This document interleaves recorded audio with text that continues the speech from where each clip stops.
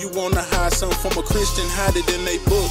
If non-believers know your book better, how that's gonna look. Can't take the heat, get out the kitchen.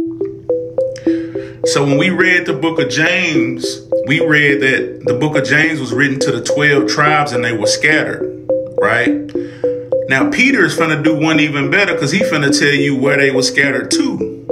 Where was these people at? Was these Israelites in America? No. Peter says, an apostle of Jesus Christ to the strangers scattered. Where were they scattered at?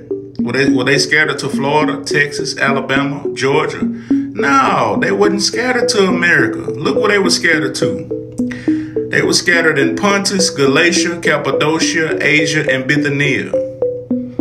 Now, what makes you think that this is applying to anybody in America today? Because if we read the introduction, if we honest about who it was written to and where these people was at, it's telling you that this wasn't written to or for you. Now, we should learn how to do this in elementary school, how to read the introduction before you go down and talk about the context and try to get the whole context. Let's deal with the introduction first. This is not speaking to you, to anybody in America. Wasn't written to you. So Christians and Hebrew Israelites, they can't read, or they some of the most dishonest readers that exist to man. Hebrews say they always black. We say we talk to God. We won't never say he talking back.